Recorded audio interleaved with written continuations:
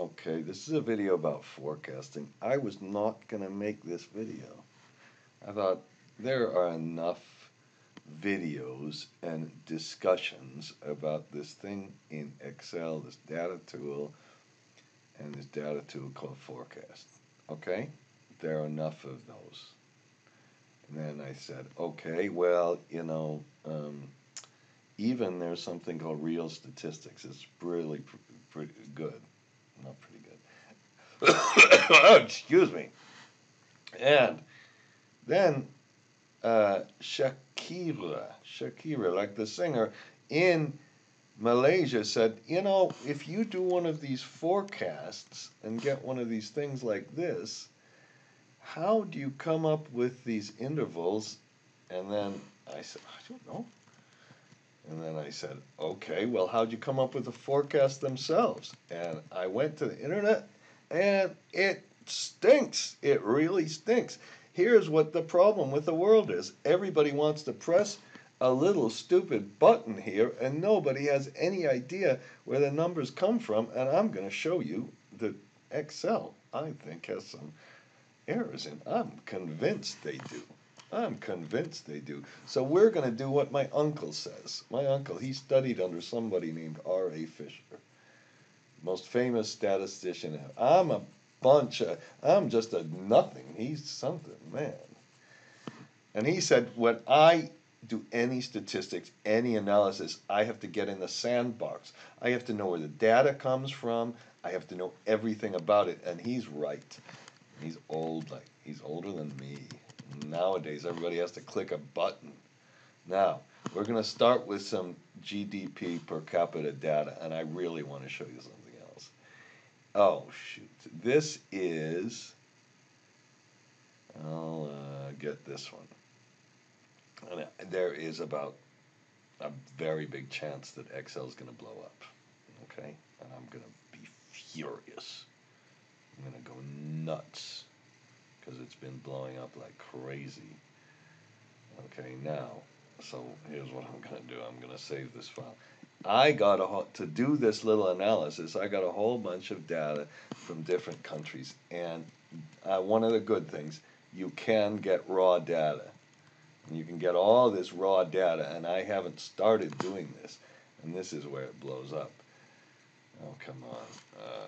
It's got so many different sheets. It's got like 1,000 different sheets, and you get all this GDP per capita data for everybody's CPI data.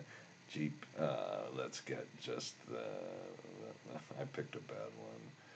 Change in GDP. You can get population. How's the population? Let's get the population. And then you can, this list box, that's what's driving me crazy. I love this list box. And I think it's got a bug in Excel. Don't tell me that I'm doing something wrong with Excel. There's a bug. Okay, I'm going to save it, even though it's probably going to blow up Excel. So I wanted to show you this. And it's kind of cool. You can get all this data and really study it. And now, and here it goes. Okay, bye. Okay, it blew up Excel. I am so mad at Excel, I can hardly stand it. They try to get it better, and it's getting worse. I swear. I'm going to restart the computer, take all my list boxes out. I'm so mad. I can't stand it, wasting all this time. Enough. So we have all these different countries. And then, oh, look at this. See, it came from there. I'm so mad. Sorry, you don't care. And then all you do, if you want to make a forecast, this is the problem with Excel. Fix the list boxes instead of giving me this stuff that's wrong anyway. Oh my God. And I called the stupid people in Excel and they didn't do anything. And then you can just create a little wonderful little page like this. And you say, oh, I made a forecast in 2 minutes. Where in the heck does it come from? There are like 18 zillion websites that tells you how you make this forecast. And they don't really say exactly how it's done. So that's what I'm going to tell you. Now, I'm taking all these different GDP things. So all I did was put a little index function here with the same thing. All right. So right now I'm on the We're going to read the data. We're going to look at different forecasts. We're going to make a simple exponential smoothing. I'm going to compute the mean squared error and the average deviation. They're so easy to do. I'm going to show you how to optimize it with a little data table. Then we're going to move to double smoothing, and I'm going to show you how to optimize that without a solver or anything. And then I'm going to show you where Excel seems to really have problems. They have problems, I swear. And then I'm going to talk about prediction error in a separate video. So, I haven't sworn yet, I don't think. If you go here, you can just, this is kind of what's interesting. You can go through the different, oh, I didn't take away the grid lines, oh no. Let's go back. I went to, there were some missing data in those. But you can see in all of the different data, now I want to show you something right now before we even start. You notice the difference in the deviation. Some of them, like this one, has a really wide deviation, and let's go back to Canada, and you notice that there's a lot less standard deviation in the whole thing. Canada had a 1.4% growth, Chad had a 3.6% growth, but that growth came here, and the variation seemed to cause a bigger deviation. Okay, and then you get all your different forecasts, and here's how it works. There's something called forecast ETS, and it gives you something called the alpha, something called the beta, something called the seasonality, which there's no seasonality, so this better be 0. I just couldn't press Shift Control 1. Yes, I could. And then the mean squared error, I don't know what that is, and the mean average error, the root of the mean square error. This is the standard deviation, really, and then how many days are in a step. So, and I did some normal distributions, and I'm trying to figure out, because Shakira asked, how do they come up with this different deviations for the different things? What a good question. And I went all over the internet, and they didn't answer it, so that's why I'm making this video. Now, I did a manual example here, so this is China, and this is going to show you the error, okay? And this demonstrates exactly how the Excel works and replicates the Excel statistics. And here is the biggest problem with it. The most important statistic of all is the beta, and they don't. That beta, I better put a couple of extra decimals here, don't you think? This person in my class last week said, why do you not use a mouse for the decimals? Well, it takes so much longer. This beta for China was supposed to be 0.5. I computed as 0.08. When I replicated the forecast, oh my God, that had a, let's go to Canada. Let's go to boring country. No, it's not boring. I love it. It's hockey and everything else. Here, they had an alpha of 1.81 and a beta of 0.01, and then and this replicates the forecast. I did a little goal seek to replicate the forecast. I could have done a solver actually. Just a minute. Okay. It didn't perfectly replicate it. I'm going to go on. That's what we're going to look at. That's what we're going to look at. Now, if I, before we talk about it, they use something called double smoothing. Before we do it, let's learn about simple exponential smoothing. Now here you've got an alpha statistic. Here's what you do. You start with some data, and you say, okay, I'm going to make the predicted data equal my actual. Then you get to the next period, and then you're going to say, I'm going to take this observation times the alpha, and then I'm going to take the last prediction I made, that's why I put an error up there, and I'm going to put that as 1 minus the alpha. So there's a weighted average. A weighted average of the last prediction, weighting by the alpha, and the 1 minus alpha. And then we get our new prediction, and I put that over here.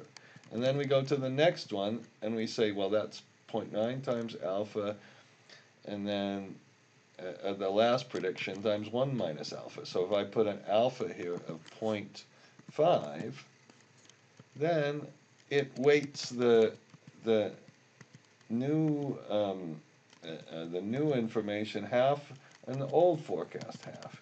If I make the alphas 1, it puts no weight on the old forecast. If I make the alpha a 0, it's got this weird thing where it, and maybe you have to start, maybe that's what Excel did, you have to start kind of using the first 6 averages, maybe. So instead of just using this, I could have taken the average 6 times. Maybe that's what they do. Okay, it's not documented. I can't find it. Maybe somebody will find it. I'll look a little more. And then we get the error in the prediction, and the error in the prediction is the last prediction compared to this price. It's always the last prediction. And then we can take the absolute value of that error. Now I put an if true here, so we can only take the errors kind of for the latter parts, because those first errors are kind of getting everything just started, you know. So we can just take the average here. And when you take the average, that, if you take the square of the error, you call that the mean square error, and you just take the average of that. That's the average mean square error. You take the square root. That's the root of the mean square error. It sounds all fancy, but that's what it is. And this is just the MAD or MAE, which is the average. They don't call it MAD sometimes because it sounds bad, maybe. Okay, and that's the average. And then once you have all of that, then here's what I did. You can then figure out, well, let's figure out which gives you the lowest average. And instead of making a data table, which you could have made, and just make the alpha go from like 0 to 1, you can make a nice little, and I've done this so much that I'm not going to do it, a few lines. It almost is as fast as a data table, and then it's not going to slow down the Excel, and you can make graphs, and it's a lot better, actually. I really think it is. Okay, and then so when I did this error, you can graph different alphas. So all you're doing is changing this alpha way up here. That's like the column number in a data table, and you can see what gives you the lowest mean square error. And you can do that with the mean actual error, or the mean square error, or the mean absolute deviation. And the literature seems to not be sure which to take. Well, there's vague discussion. And then, okay, here's what Excel does if you don't have quarterly data. It does the same sort of thing. How are we doing on time? Oh, okay, I'll just finish this one. It does the same sort of thing. You don't want to see that. But so we start with the regular thing. We have alpha, this times alpha, and then 1 minus alpha. And then here's what you do. You take, and then you get the trend kind of. This is almost like the thing without the first thing. And then they say, some guy named Holt says, no, well, let's do it really cool.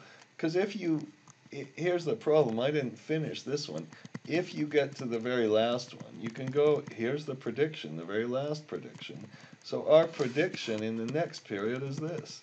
And then if you take that prediction times alpha, and that times 1 minus alpha, you get the new thing, and it gives you the same prediction. There's no trend in the prediction. And all of these economic data things that we looked at with that wonderful download file that crashed, all of these ones, you know, had a growth rate. They clearly had a growth rate. We don't want a flat forecast. And this beta of 1 suggests there's a 0.01 suggests for Cameroon there's a flat forecast, and maybe it's just about flat, but it's not exactly flat. And Canada says it's 0.01, and there was a growth rate of 1.4%. And I know this isn't flat. I know it's not flat. So this beta is crap. So when Shakira told me,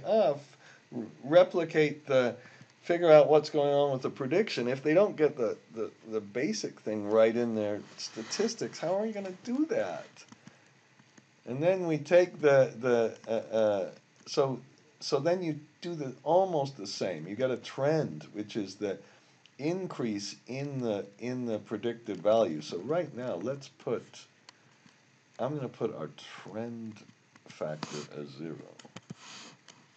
And that means that we just have exactly the same as our last example. Now, in this example, I took this real statistics thing, which was really good. I shouldn't criticize them at all. They made a little example, and you could figure it out from them. But I'm just adding a few things to what they did, and I couldn't see how they computed the forecast error either. Okay, now if I put 0.5, that means we grow. We put a 0.5 weight, and we say, okay, well, the trend factor is going to be this new one times the last trend factor. That's what you do. So it's kind of the same idea, and then at the end you get this trend factor. This is the forecast that just keeps growing. And I hope I made this transparent. Now what I did then is I said, okay, well, let's do the same thing. You get the error, that's the last value. You get the absolute value of the error, the square of the error. You can do it all that. And then here, this time, you need a two-way data table because your forecast and your error depends on both of these things. So you can experiment with two different things, alpha and beta, and you can see how your forecast varies. And when you go to the variance of the forecast, I made a graph a little bit, but this is a hyperlink. I made a really big data table and found the minimum thing in all of the alphas. You change both the alphas and the betas, and you get the minimum alpha and the minimum beta. You could do this with Solver too. It should give you exactly the same thing. If it doesn't, I don't know why. You just go around and around for a whole bunch of different alphas and betas and get the same thing, okay? And that's how it works. Now, let me show you the problem. So here's our little example.